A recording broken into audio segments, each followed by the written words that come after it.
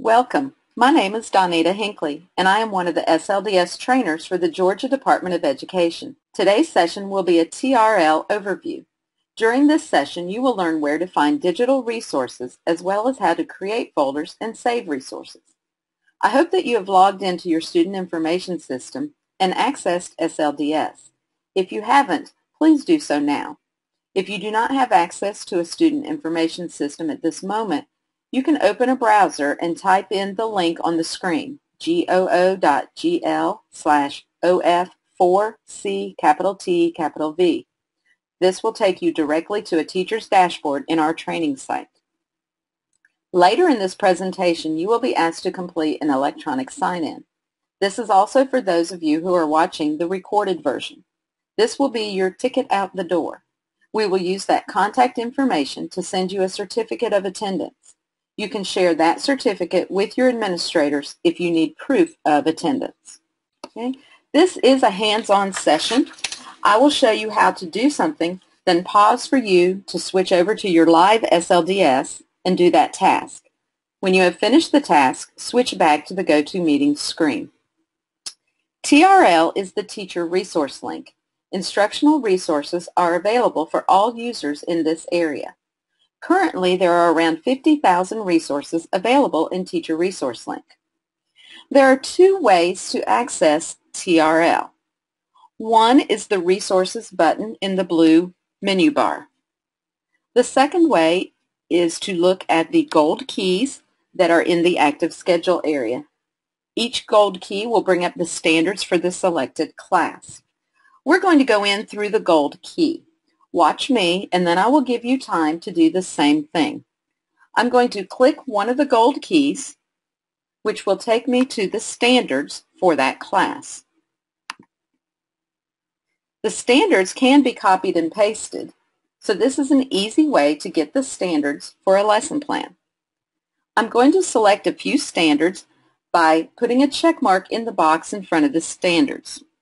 As you see, I already have a few check marks because I had been in here earlier.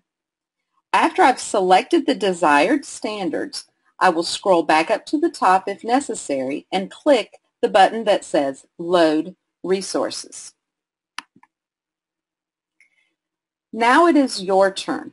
You will switch over to your live SLDS, click a gold key on the teacher dashboard, select a few standards, then click Load Resources.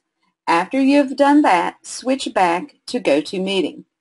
I will now pause for a few seconds to give you time to do that.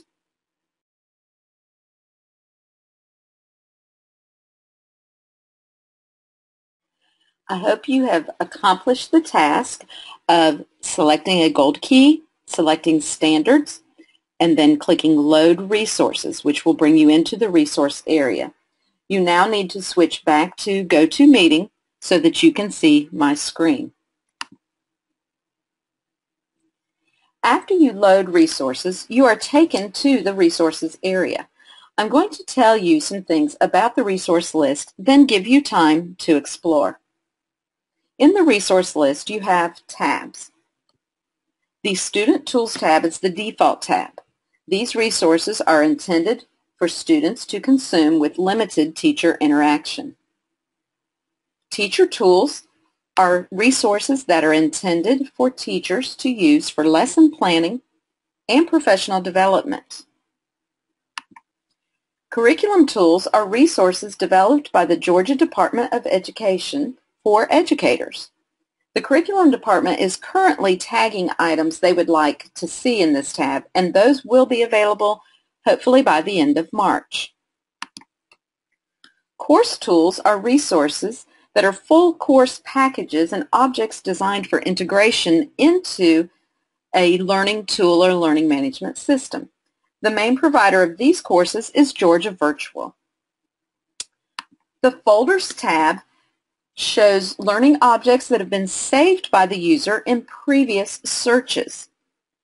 The Statewide Saved Resources tab shows resources that meet your search criteria that have been saved by users across the state.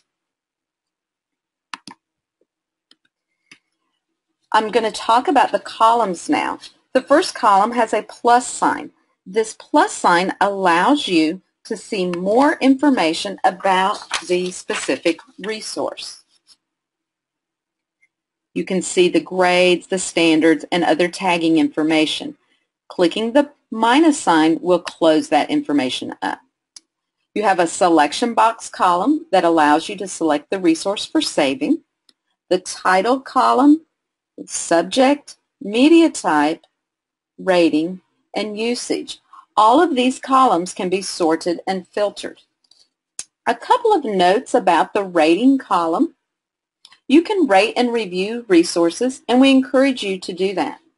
All ratings and reviews are done by teachers, so you can see what others think about a particular resource and also share your thoughts about a resource.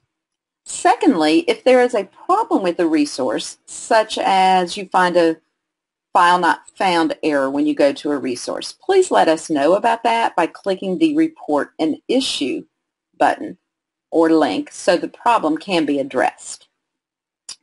Over on the left side of your screen, you're going to see a document map. This allows you to see and select categories for the resources in the resource list. For example, of the 87 resources in my Student Tools list, 15 of them are classified as activities. So if I click where it says activity, then my list will refresh and give me just those 15 resources. Lastly, to go to a resource, you will click on the name of the resource. Another tab or window will open with the selected resource. So I could click Graphic Map and it will open in another tab. Now it is your turn. You will switch over to your live SLDS. I want you to spend a few minutes exploring the tabs and columns in the resource list and looking at a few resources. I'll tell you when it is time to switch back to GoToMeeting.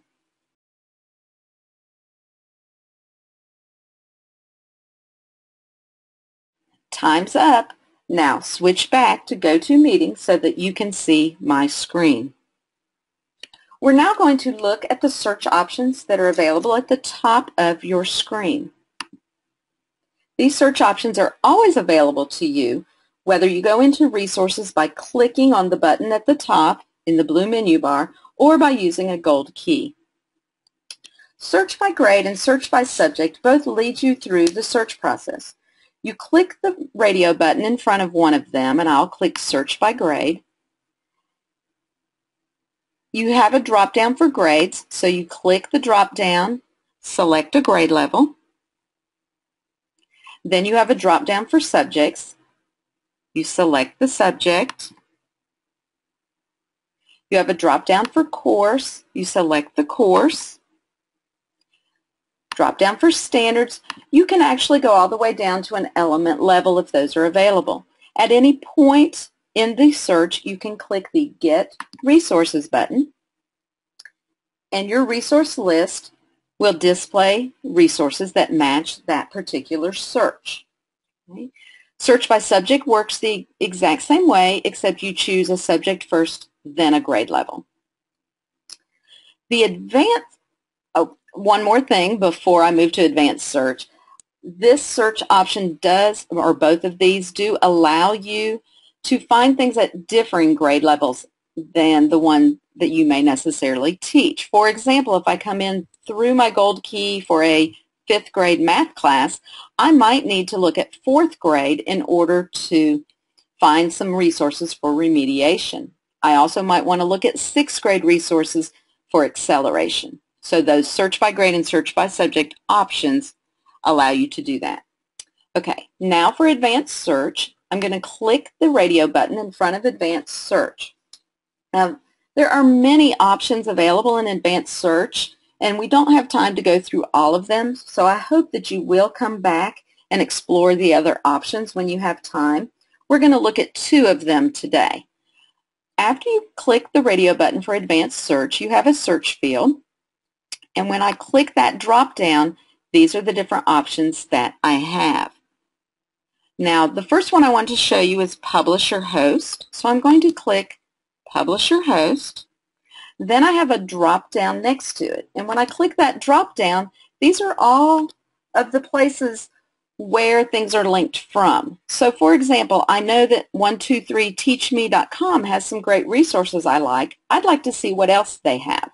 I can select that, click my Get Resources button, and then I will see all the resources linked from that particular site. Okay. Now, I'm going to show you free text. Again, advanced search, click the radio button. In the search field, I'm going to select free text. When I choose free text, instead of a drop-down, I have a text box where I can type. I can type a search term here. For example, I could type multiplication. When I click Get Resources, then the list is populated with resources that match that free text search. Okay? Now it is your turn. You will switch over to your live SLDS. I want you to spend a few minutes searching with the search by grade, search by subject, and or the advanced search options. I'll tell you when it is time to switch back to GoToMeeting.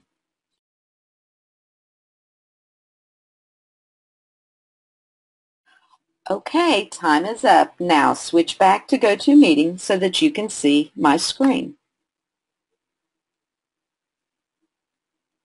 We're almost finished, but you do need to learn how to save resources. This feature allows you to save the resources that you like so you do not have to search for them again. You will create folders to organize your resources.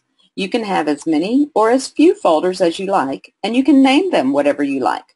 No one else will see your folders. Your folders will travel with you if you change schools or school systems in Georgia. Let me show you the process. In the resource list, you will select at least one resource by checking the box in front of the resource. So I'm going to select these first three resources. To save those resources, you click the button at the top right of your resource list, the button that says Save Resources. When you click the Save Resources button, an Assign Resources window will appear. If you have already created folders, they will be listed in the list of folder name. Currently, mine says no folders available because I have not created any folder. To create a new folder, I'm going to click Create New Folder. That window will open. You must give your folder a name. You do not have to use a description unless you choose. Remember, this is yours. These folders are yours and no one else will see them. So I'm going to click the name. I'm not putting a description. I'm going to click Save. I see a message. Folder created successfully. That tells me I've made my folder, and see, my folder is now listed under folder name. Over on the right, it tells me how many resources are in that folder. And it says 0 because I have not actually saved my resources yet. I've just created a folder and saved it. To put the resources that are listed on the left into the folder, I'm going to select the folder by putting a check mark in front of the name of the folder. If I had multiple folders here, I could save these resources into more than one folder by selecting all the folders I want. I'm going to click the Save button. I'm returned to my resource list and I see a message, Resource Assigned Successfully. Now it is your turn. You will switch over to your live SLDS. I want you to select at least one resource by checking the box in front of the resource. Then click Save Resources. Create a folder by clicking Create New Folder and saving it, and then save the resources into that folder. I'll tell you when it is time to switch back to GoToMeeting.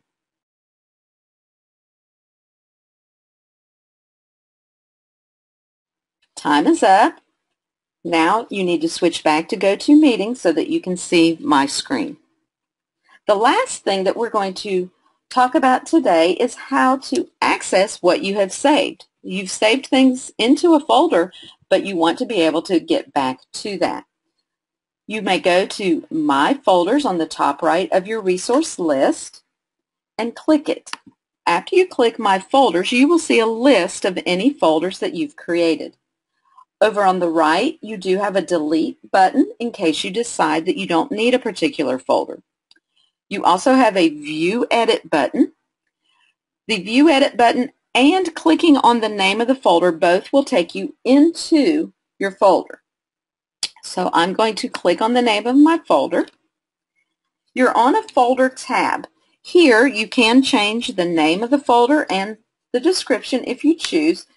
Make sure that you do click Save at the bottom if you make any changes.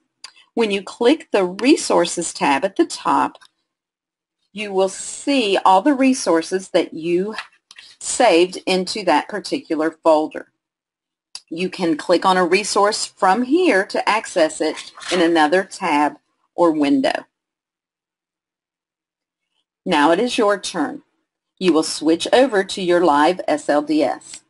I want you to view the resource or resources that you saved in your folder by clicking the My Folders button, then clicking View Edit or the name of the folder to go into the folder. Then click the Resources tab to see the saved resources. We'll just take a minute to do that, and I'll tell you when it is time to switch back to GoToMeeting.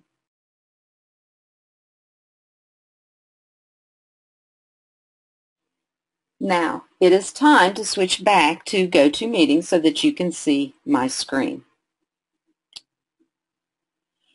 We have gone through the process of searching for resources. Remember that you can use your Resources button at the top or the gold key to access resources in the resource area. We've also walked through the process of how to save resources and then access them again in folders that you've created. Remember that this webinar is being recorded, so you can go back at any time and watch it again if there's an area you would like to review.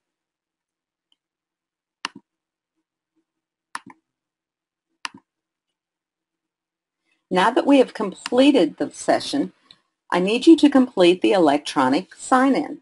This is for everyone, even those watching the recorded version. Please open an internet browser and type in the link displayed, goo.gl/7p capital J, capital F, N, capital Y. Pay close attention to that URL as it is case sensitive. This is your ticket out the door. When you are entering your information, please be extra careful typing your email address, as we will use the contact information on this sign-in sheet to send you a certificate of attendance. As I said earlier, you can share that certificate with your administrators if you need proof of attendance. If you are having a difficult time with the URL link, please email me directly and I will send you the complete URL. Near the bottom of the screen, you see my email address and the email address for SLDS. If you have questions in regards to this specific webinar, please contact me. If you have more generic questions, please contact the SLDS email address. Thank you for participating in this training session. I hope you have found this session beneficial. If you cannot attend a face-to-face training on our other training modules, please participate in some of our other webinar training sessions.